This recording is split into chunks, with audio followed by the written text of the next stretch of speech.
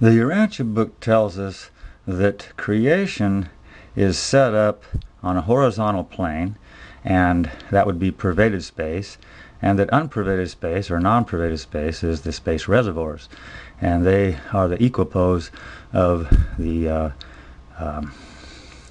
horizontal plane, and when these go in opposite directions during space respiration.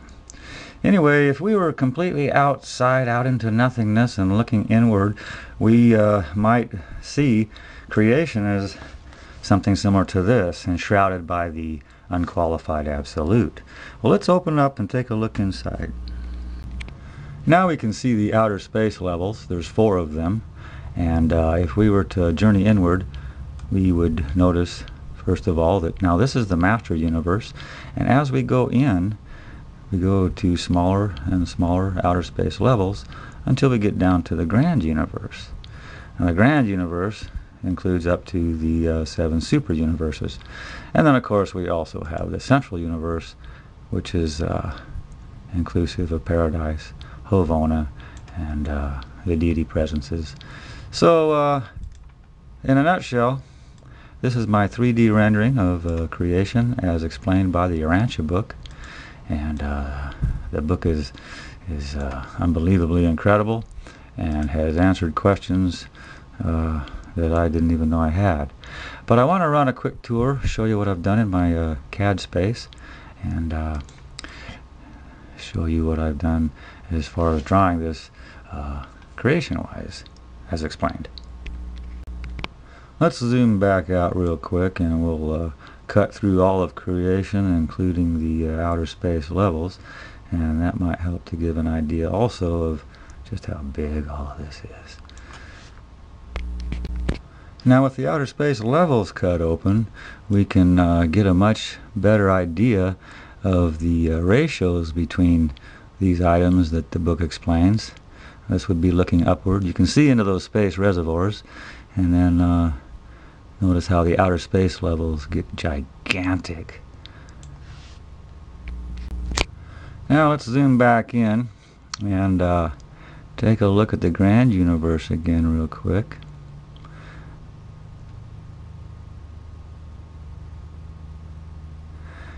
And this is pretty much it, the grand universe, central universe. Paradise, of course, is in there, and Havona. You can see the dark gravity bodies. Now these dark gravity bodies took a while to figure out what they meant by those, but the outer ones are like a screen, and the inner ones then of course are the ones that they say are tubular and kind of coaxial. Let's open those up and take a look. Now with the section taken out of the dark gravity bodies, we can really get a look at how they're set up. The book explains how the inner ones are set up coaxially, and there's 3 systems. Now these are not actually tubes. My drawing, I'm using those to represent bodies of they're just set up in a tubular kind of a fashion. The outer gravity bodies are like a screen, and they must be what keeps the light from getting out of that area. I don't know, but I'm thinking that the inner dark gravity bodies, I believe they're probably more in control of actual gravity. I don't know, but the outer ones were like a screen, which is pretty cool. So and notice how they go, notice how they go up and down and almost to the edges of pervaded space as it grows, as it goes out. We'll take another look here in a second. The Urantia book tells us how there's kind of a quiescent zones of quiet space between the circuits of virtually everything that's in creation, and between the dark gravity bodies is where there's the most unique type of quiescence going on. They say that the area in between these bodies actually kind of moves up and down like a wave, and it's very possible that that might be the mechanism for space respiration. Now, don't know, but it seems like that could very well be some kind of pump. Don't know. But anyway, so let's zoom back out a little bit here and do a rotation so we can get a really good look inward, and go on in a little. Rotate back a bit, and so we're kind of lined up with that opening. Now let's go on in to the central universe. Inside of those dark gravity bodies we have Havona. This represents the billion perfect worlds of Havona. Notice there's 7 circuits. And inside of Havona we have the sacred spheres. We have the sacred spheres of the Father, the Son, and the Spirit. Now let's take a better look at this. And you can see that on the outermost is the sacred spheres of the Spirit. And the master spirits reside there. These red units represent the master spirits. And then the next circuit in is the sacred spheres of the sun. That's where the light comes from, I guess, for Havona, the central universe. The actual light comes from the sun spheres. And then there's the Father spheres, the sacred spheres of the Father inside. And you notice this is paradise, of course, in the middle. And I've got kind of a skin over it right now, but I wanted to show you the supreme power directors. They are on peripheral paradise. Now let's get paradise out of the way, or open it up anyway. Now with paradise opened up so we can see better in there, let's go in a little bit closer here and take a look. And you notice in the center there of paradise, now if this were paradise, the center would be, of course, the Father at the center. And let's get this moved up here to where we can line up with that. But now, if the Father were in the center, we still couldn't see him, because the eternal Son shrouds him. And then the eternal Son is shrouded by the Spirit, infinite Spirit. And the infinite Spirit is the only one that we would actually be able to see, I would think, because of the way that's set up. Let's take a look inside. Now, once again, the enshrouding is done in such a way that we will never be able to see actually inside. And so as far as this CAD system goes, if we were to kind of zoom in, let's pan this over and kind of center up, but it might be something like that. The Father is right in the middle of all things, everything, and he's enshrouded by the Son, and the Son is enshrouded by the infinite Spirit. Now, as far as the Trinity goes, yes, they're on the most upper part of paradise. And if we go underneath paradise, nether paradise, you can see that there's those zones. Cover those in a minute. But let's get back up here and notice the regions that are on upper paradise. Now, they tell us that the Trinity is there, of course, and then also that the most holy sphere, they call it, just outside of the infinite Spirit, is where the most holy sphere is, and that's mostly for worship and whatnot. And then you get on out into the Father's mansions. There's 7 of those, and they pretty much encircle paradise. And apparently right now, with all the entities and all of creation, only uses a couple of % of this, which is pretty incredible. But the way I've got it drawn here, there's 7, you notice, concentric rings, and that would represent the Father's mansions, the Holy Land. These areas out here, kind of bubbled out of the last Holy Land area, for me represents those exhibition halls that they tell us about. And gives us information about our Michael sons. So let's rotate this down a little bit, and once again you can see that we have the supreme power directors out there at peripheral paradise, 7 of those. They control the super universe that's on the opposite side of them, but yet they get their control and energy from the Master Spirit, which is pretty cool. Now, as far as nether paradise goes, they explain, the Urantia book explains that there's these zones right underneath paradise, the bottom, nether paradise, and that in the center they call it the zone of infinity. And the next zone out is an unnamed, unknown zone, a total mystery, I guess. And then we have a zone that has to do with space potential, and then space force and energy. and then the unqualified absolute. So, although I highly doubt that it looks anything like this is just to show kind of the different regions and things, and the book explains it in such a way that I was able to draw this. And it took a long time, took a lot of reading over and over to understand this to that point where I could actually draw it like this. Now, of course, I've turned everything off except the grand universe right now, but you can see the super universes out there, and I think we should go take a look at Orvonton, our super universe. So let's back up a little bit from Paradise and Havona, the central and divine universe, get back outside the dark gravity bodies, and then to the 7 super universe level, the super universe level. So now we'll open up Orvonton. Now I've opened Orvonton, and you notice these red oval areas in there. And remember, please, that these ovals, like these super universes and whatnot, they don't have edges like that. Of course, they're feathered, and the density gets less and less. But I'm doing this to try to give an understanding of the regions mainly that they're talking about. Now, the super universe of Orvonton has 10 major sectors, and we, of course, are in one of those major sectors, and I'm going to turn the others off. Now we can see Splandon, which is the major sector that we're in, and we can also now see the architectural worlds of Orvonton. We can see the capital, which is Uversa. We can see the 7 advanced spiritual training worlds. Let's zoom in a little bit here. And around each one of those advanced spiritual training worlds, there's 70 specialized worlds. I guess they could be class worlds, not sure. But that is our last stop before we head to Havona. But anyway, back to the major sector, Splandon. Let's open that.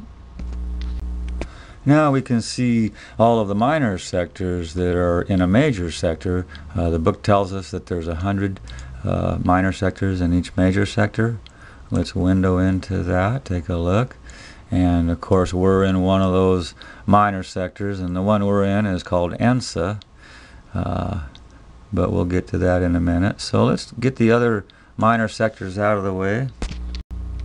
Now we can see the architectural worlds that are part of the Splandon system. We can see the capital, which is U major the 5th. Let's zoom in a little bit.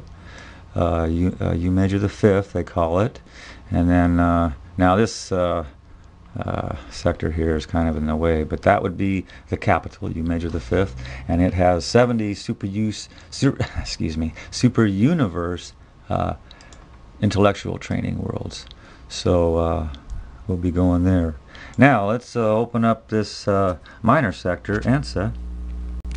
Now with Ensa open, we can see the local universes that are in it.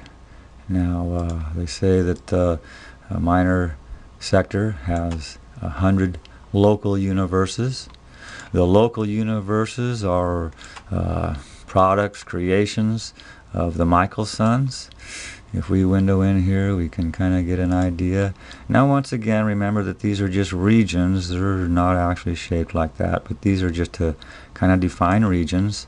So let's come back out a little bit, and then we'll go ahead and open up our local universe, which is Nebadon. Now we can see the capital of Ensa, which is U minor the 3rd, and it has 7 worlds around it, which are the higher physical studies of ascendant life worlds, and another one of the areas that we'll be going to. That's cool. We get to go to a lot of places. So let's pan over a little bit and get over to Nebadon and zoom in, or let's window in and check out Nebadon. Now you see all these green ovals in there, and those are representing constellations. Okay, they tell us that there's 100 constellations in a local universe. just as there's 100 local universes in a minor sector and 100 minor sectors in a major sector, but only 10 major sectors in a super universe. But now this is kind of out looking towards paradise. I just wanted to show you that before I actually show you our constellation. Let's remove the others. Now with the other constellations out of the way, we can see ours, which is Norlatiadek, and then we can also see the capital of Nebadon, which is Salvington. And you notice the worlds around Salvington. They are the 10 universities with 7 each class worlds for a total of a lot, 490 I believe it is. But we'll be going through those worlds also. Zoom in a little bit, and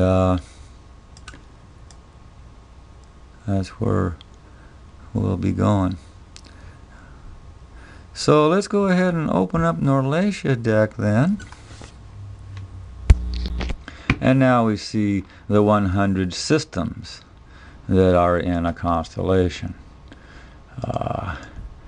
There's 100 of them, and ours is in there amongst those. Let's get those out of the way. With the other local systems out of the way, we can now see the capital of our constellation, Norlatiadek, which is Edentia. And Edentia has 70 worlds around it, and they have to do with socializing and cultural training. But we'll be going there after we leave our system, our local system. But first, we need to check our local system. Now with Satania opened up, we can see the capital of it, which is Jerusalem, and around Jerusalem are the transition worlds, and around the transition worlds are of course the mansion worlds. Let's rotate this around where we can get a better view. Let me zoom out a little bit first and do a quick window. I'm going to rotate this so that those areas don't get in our way. So if we bring this around this way, we'll be able to view it a little better. And if you notice, here's those transition worlds, the blue, and the white ones around those are the mansion worlds. So we'll be going to those. And that's the capital of our local system, Satania, Jerusalem. Now before we get to Jerusalem though, we have to live our life out here. Now this is representing our sun, okay? And I have 9 planets around there. You can see there's a lot of planets. There's a lot of systems. I guess there's 1,000 solar systems in a local system. And 1 out of every 10 of the planets is either inhabited or inhabitable. I think that's correct. Now let's go ahead and turn off all these other solar systems, and we'll check out ours, Monmatia. So now we can see Monmatia, our solar system. The Urantia book says it's called Monmatia, and of course that's from their language. Now let's zoom out a little bit and take a quick review. Our solar system, Monmatia. We're in the local system of Satania. Its capital, Jerusalem.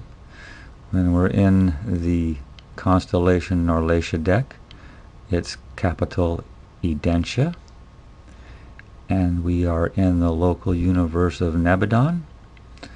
Its capital is Salvington, which is in the minor sector of Ensa, and its capital is U minor the third. And then we are in the major sector of Splandon, which has its capital U major the fifth. And then we get to the super universe level where we have the capital U Versa. Now that's just 1/7 of the grand universe, but it's incredible. So that's the grand universe. Now if we go ahead and do a little rotation here, we can get it reoriented to where we can see from our vantage point. So once again, we're in this little area here in the big scheme of things. Now I'm going to go ahead and turn those areas off so we can see just the architectural worlds. Now that we can see all of the architectural worlds, let's go ahead and zoom in so that we can once again get to the point, get our vantage point. Gotta find us here. Kind of difficult sometimes. It's a big area in 3D space, but we're slowly getting there, and there we are. So Mon MEAGHER, that's our sun. Third planet would be Earth. Now let's go ahead and bring this down a little bit and put our solar system in the middle of our vantage point. And let's back up just a little bit and rotate, and we'll be able to see all of the architectural worlds. Now the vantage point is a little obscured, and that's why we can't see a lot. First of all, we have to look through our galaxy, and then Orvanton, and the other side is where everything kind of is as far as paradise and all that. But let's go ahead and zoom in up in here and see if we can just get a vantage point. Actually, what we need to do is rotate it again a little bit, and we can window in, and that way we can get a little bit of a better perspective on it. And the thing is, the scales are so incredible on this. When we go way out to where we are, we're so tiny. You can see us out in here, and there's Uversa, of course. But we've got the unqualified absolute and the outer space levels turned off. I'm going to window in here into the central universe, and then let's go ahead and turn on the unqualified absolute and the outer space levels. So here again, in its totality, other than being sliced in half, is creation modeled on this CAD system to kind of explain what the book is explaining to us as far as how creation is designed and set up. And it makes sense. It's all designed after a paradise pattern, and it's funny how when you get into the atom you realize that the total of creation is so similar to the simplest, the atom. And once again, then we're zooming out to see the whole unit, the master universe, and once again it is enshrouded by the unqualified absolute. You have the space reservoirs, and you have the 7 super universes. The total is the master universe. The 7 super universes are the grand universe.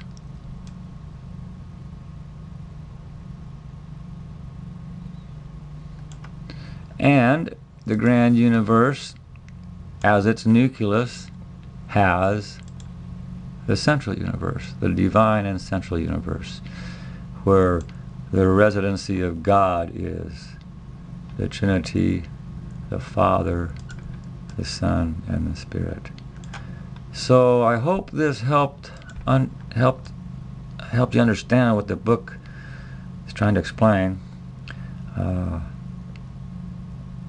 If it does help, I'm so glad, because it sure helped me. I see in pictures, I think in pictures, and I've been drawing pictures most of my life, and I've been using computer-aided design and solid modeling for many years. So this is my solid modeling rendition of the master universe as explained by the Urantia book, the 5th epical revelation.